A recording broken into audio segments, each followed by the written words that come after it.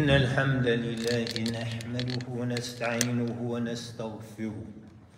ونستغفره ونتوب إليه ونعوذ بالله من شرور أنفسنا ومن سيئات أعمالنا. من يهده الله فلا مضل له ومن يضلل فلا هادي له. وأشهد أن لا إله إلا الله وحده لا شريك له. وأشهد أن سيدنا محمدا عبده ورسوله. يا أيها الذين آمنوا اتقوا الله حق تقاته ولا تموتن إلا وأنتم مسلمون. يا أيها الناس اتقوا ربكم الذي خلقكم من نفس واحدة وخلق منها زوجها وبث منهما رجالا كثيرا ونساء واتقوا الله الذي تساءلون به والأرحام إن الله كان عليكم رقيبا. يا أيها الذين آمنوا اتقوا الله وقولوا قولا سديدا يصلح لكم أعمالكم ويغفر لكم ذنوبكم ومن يطع الله ورسوله فقد فاز فوزا عظيما. أما بعد فإن أصدق الحديث كتاب الله وخير الهدي هدي محمد صلى الله عليه وسلم وشر الأمور محدثاتها فكل محدثة بدعة وكل بدعة ضلالة وكل ضلالة في النار. الحمد لله الذي هدانا لهذا وما كنا لنهتدي لولا أن هدانا الله. الحمد لله الذي أنزل على عبده الكتاب ولم يجعله عوجا. الحمد لله رب العالمين. All praise is due to Allah, the Lord of all the worlds.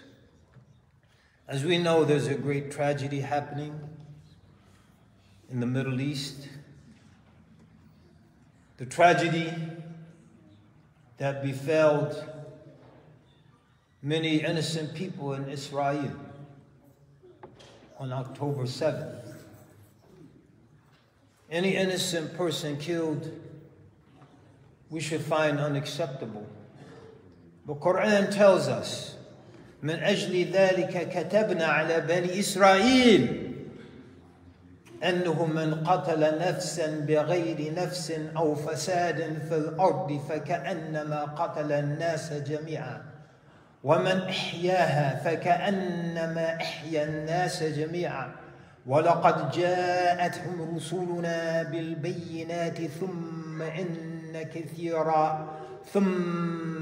كثيرا منهم بعد ذلك في الأرض لمسرفون. For that sake of Adam's elder son killing his younger son, Cain killing Abel, we ordained for the children of Israel and for all of humanity thereafter. Anyone who kills an innocent life, takes an innocent life for other than retribution for murder, or spreading murderous corruption in the land, is as if they have killed all of humanity. And whoever saves a life is as if they have saved all of humanity. And our messengers have come to them with clear proofs. Then even after that, you see many of them going through the earth working excesses. ثم إن كثيرا منهم بعد ذلك في الأرض لمسرفون. Allah subhanahu wa ta'ala directs the political authorities, the authority. Excesses in earth. Excess is mentioned in the Quran in many places. But in one place, as general, like in this verse, ثُمَّ إِنَّ كَثِيرًا مِّنْهُمْ بَعْدَ ذَلِكَ فِي الْأَرْضِ لَمُسْرِفُونَ. So after that, they go through the earth working excessively, going beyond the limits, transgressing the limits. Allah Ta'ala designates a specific instance, فَلَا يُسْرِفْ فِي الْقَتْلِ, and do not transgress the limits in killing. What does that mean? The Quraysh, or the Arabs before Islam, when one of their tribes members were killed, sometimes they would kill a member of an opposing tribe in retribution. But sometimes they would kill 5 or 10 members of the opposing tribe. وَلَا يُسْرِفْ فِي الْقَتْلِ. So one of the clear meanings is if you pursue retribution, مَنْ قَتَلَ نَفْسًا بِغَيْرِ نَفْسٍ. If one kills a person other than retribution for murder, killing the killer. أَوْ فَسَادٍ فِي الْأَرْضِ. Highway robbery that results in death. Disruption of the public order. Other than that, it's unacceptable. So yes, we can point to the excesses of Hamas in killing innocent people.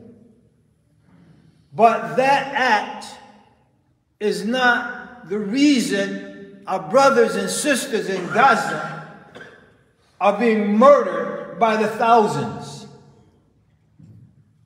That's not the reason.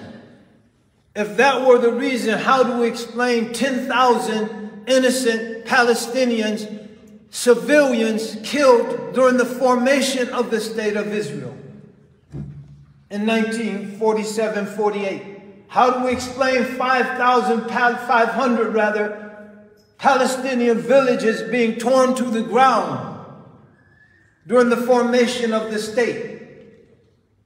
If the unprecedented savagery of Hamas's attack leads to an unprecedented Israeli response, it's not unprecedented. How do we explain 750,000 Palestinians being driven from their home? How do we explain the premeditated excesses of what's called Plan Ballet? How do we explain 18,000 people being bombed in Beirut in 1982? 18,000 dead civilians, 30,000 injuries. If this is unprecedented, how do we explain the massacres in Sabra wa Shatila? How do we explain this if this is unprecedented? It's the very nature of the state. These excesses are the nature of the state, which goes back to an early Zionist slogan that no one can deny. My American brothers and sisters, I said brothers and sisters, I'm an American. And as American as apple pie. The question is why? Why should the blues be so at home here? Because America provided the atmosphere. America provided the atmosphere and the blues were born. Born on the slave man's auction block. Because the blues remembers what the country forgot. That's Gil Scott Heron, not me. How do you explain it, brothers and sisters? It's not unprecedented. It's a logical expression of the slogan that all of us who grew up here, I'm a convert to Islam. I grew up here. And when we were in elementary school, we were singing Hava Nagila. I don't know if I pronounced it right. We were singing the Israeli national anthem. And they told us, this is a people, a land without people for a people without a land.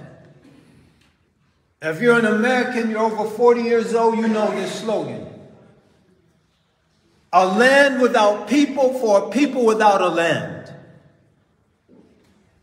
Unfortunately for the sloganeers, there were millions, low millions, 2, 3, 1.5, 2 million people in Palestine that had to be removed so that it would be a land without a people for a people without a land. So the very nature of the state requires ethnic cleansing. The very nature of the state requires no recognition for Palestinian life. That's the nature of the state, not something I want. So it's not unprecedented. It has precedent, and that precedent is rooted in the logic of a land without a people for a people without a land. The logic dictates it.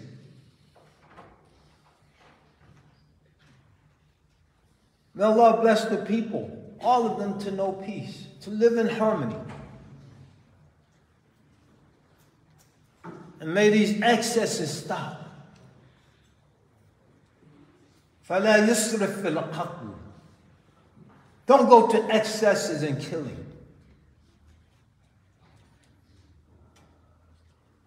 Then after Hamas, we have the Iron Dome, or the Iron Fist and the cast lead and all these operations. Each of which killed approximately 2,000 Palestinians in Gaza.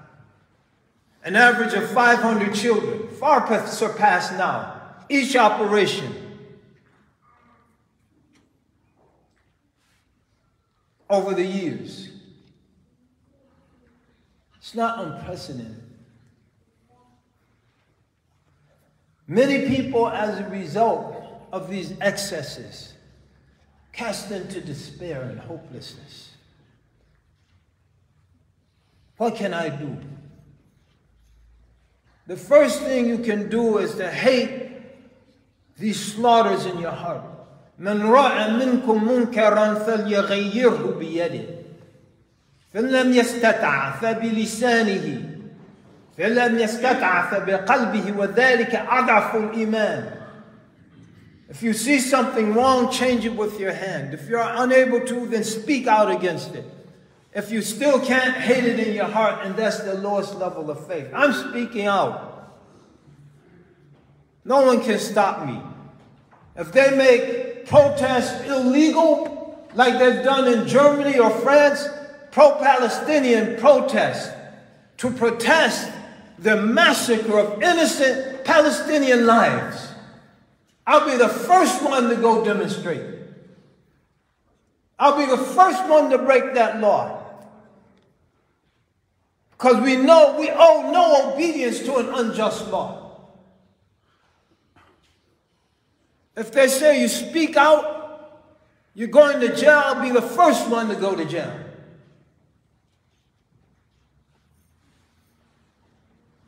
I'll be the first one to go to jail. We have to speak out. We have to educate our fellow citizens about the realities of this situation. We have to have the courage. Go to the library, set up a program. Go door to door. They say we don't control the media. We have our president as a mouthpiece for Israeli propaganda. Beheaded babies and raped women. And our president is parroting those lies. But he has the media. You have your feet. You can take a DVD produced by the BBC outlining these atrocities and give it to your neighbors. We can organize ourselves, put our money together, produce them by the millions. Organize and mobilize the MSAs. Take them door to door. Go to the mall. Give them out to people. We can think outside of the box and come up with creative ways to let people know. There's an American lady, Alison Ware, who they call an anti-Semite. She went over there, just an average tourist. We saw the blockades, the humiliation of the Palestinians, the systematic disenfranchisement of the Palestinians, the systematic usurpation of their land. You saw the map, the green, and less green, and a few green dots that remain for the Palestinians. When she saw that, she came back and she started an organization, If Americans Knew.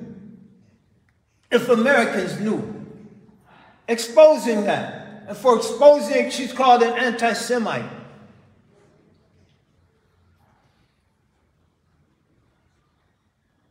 For exposing the truth. Our president of our masjid, for those who know him, if you're not a Muslim, you might be visiting. Our president lost his brother-in-law and his nephew since this bombing started. A sister my family knows, a friend of our families, who's a very big activist for the Democratic Party, the mentor of Kamala Harris in San Francisco. 30 members of her family were killed last week. 30 members of her family were killed. The Al Jazeera journalist, 2 days ago, 10 members of his family were killed. Doing exactly what they were told to. Leave northern Gaza, go to the south. They went to the south and they got bombed in the south. They get bombed on the roads. And every single bomb is made in America. Organize ourselves, don't pay any taxes. That's something we can do. Every single bomb made in America. Every single plane made in America. And we say we're going to rush more bombs and more missiles and more aircraft carrier groups. And our Secretary of State stands and says, we're with Israel as long as America exists. He pronounced the moral death of America. Because he said no matter what Israel does, no matter what they do, we're with them. Meaning we have no moral standard that we will judge them by. No matter what they do. If they do 10 times worse than what they're doing now, we're with them. If the whole world comes together in the Security Council and says we want to censor them, we want to stop this violence, we will veto it.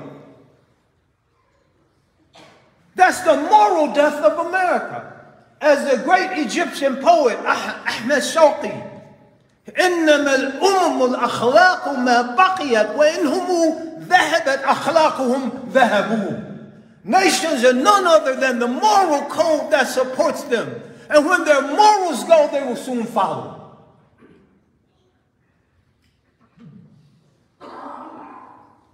This is a good country.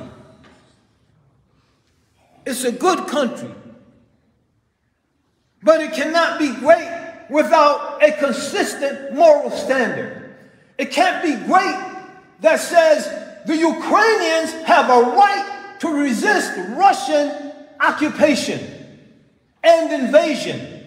But the Palestinians don't have a right to resist Israeli invasion and occupation. You can't be great with that kind of moral standard. You cannot be great with that kind of moral standard. You can't be great when you allow a war machine to use billions of taxpayers' dollars to kill innocent people all over the world. That's what we do. Be Afghanistan. And it's not even, we don't even care about winning and losing, except in Israel. When we went into Afghanistan, who was in power? The Taliban was in power. When we left, who was in power? The Taliban was in power. It's not about winning and losing. It's about filling the coffers of the war machine. Afghanistan meant $3 trillion for the military-industrial complex. That's what it's about. That's what it's about in Ukraine. You don't believe me? Go to December 28th, 2022, front page of the New York Times. Ukraine war bonanza for the war machine. I didn't write the headlines. The editors of the New York Times wrote the headlines. If you're in the war business, you can only stay in business if there's wars. You can only stay in business if you deplete the inventory. And we deplete the inventory by bombing innocent people all over the world. The justification's buried. But the end result for the military-industrial complex that our President, Dwight Eisenhower, warned us against. Did he not? He warned us against the entrenchment of a military-industrial complex. He initiated the term in popular culture. We have to speak out against it. We have to speak out against it. We have to refuse to participate in it to the best of our ability. And we have to pray. Have to pray for innocent people. Innocent Israelis. Innocent Americans. You want to see what the war machine does? It's not without irony that right at the height of this bombardment, using American bombs and weapons and planes, at the macro level, you get this massacre in Maine, outside of Auburn, Maine, at the micro level. Because the domestic lobby doesn't want a ban on assault rifles. Says this guy, who's he carrying? An AR-15. We don't want a ban on assault rifles that are weapons of war. Because that means no sales. And no sales means no profits. And no profits mean no dividends for the stockholders. It means the CEO getting fired. So 18 innocent lives are mowed down with a military-style assault rifle. So, oh brother, the NRA, they're going to get you. They already got me. I've been targeted in the past. Pun intended. No pun intended. I hope the pun's not intended. Targeted metaphorically. But when does the madness stop? When does the madness stop globally? And when does the madness stop domestically? When does it stop? Speaking of madness, this guy was a madman. Again, not because I say so, the army says so. The guy's in the reserves. He was in training. They flagged him and sent him to a mental hospital. And he still got his hands on an AR-15. When does the madness stop? When do we as a community, not one isolated individual, as a community, stand up and say, "Men qatala nafsan bighayri nafsin aw fasadin fil ardi faka'annama qatala an-nas jami'a." Whoever kills an innocent soul is as if they kill all of humanity. All of humanity, whoever they are. When do we stand up with one voice? When do we assume the voice of the prophets? لَقَدْ أَرْسَلْنَا وَلَقَدْ جَاءَتْهُمْ رُسُولُنَا. The prophets came with this message. Jesus came with this message. Moses came with this message. David, Isaac,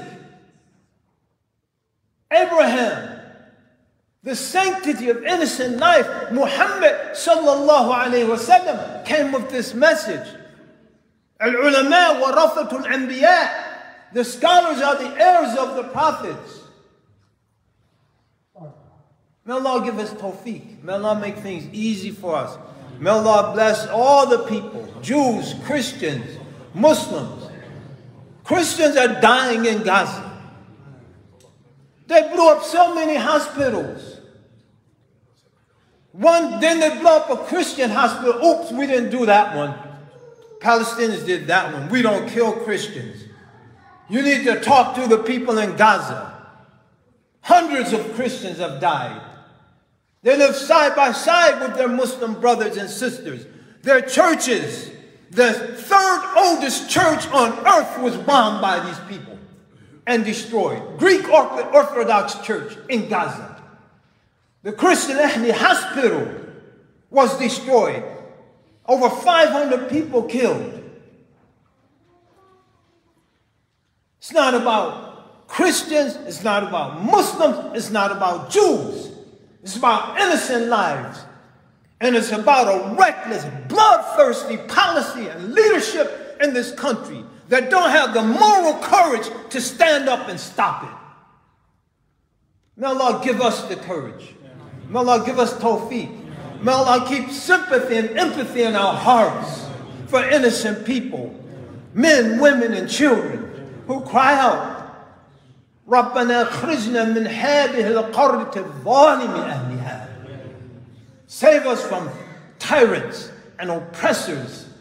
May Allah give us tawfiq. أقول قولي هذا واستغفر الله لي ولكم ولسائر المؤمنين يقوم استغفر الله.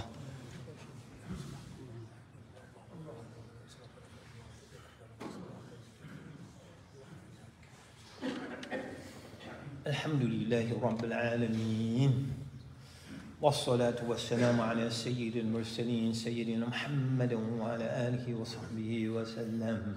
إن الله وملائكته يصلون على النبي يا أيها الذين آمنوا صلوا عليه وسلموا تسليما.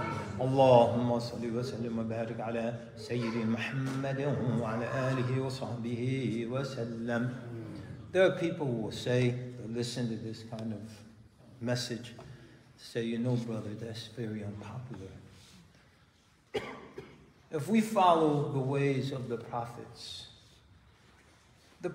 weren't in a popularity contest. Jesus was unpopular during his time. Was he not? Muhammad sallallahu alayhi wasallam was unpopular during his time. He was so unpopular they called him a sorcerer, sahir. They called him crazy, majnoon. This isn't a popularity contest. We don't live to please people by compromising our principles. We live for the pleasure of Allah subhanahu wa ta'ala. وَرِضْوَانُ هُوَ أَكْبَرُ. The pleasure of Allah is greater. May Allah ta'ala, Almighty God, bless us to do those things that please Him. اللهم وفقنا جميعا إلى ما أنت تحبه وترضاه. إلى ما أنت تحب وترضاه. إلى ما أنت تحبه وترضاه. اللهم اغفر للمسلمين والمسلمات والمسلمين والمسلمات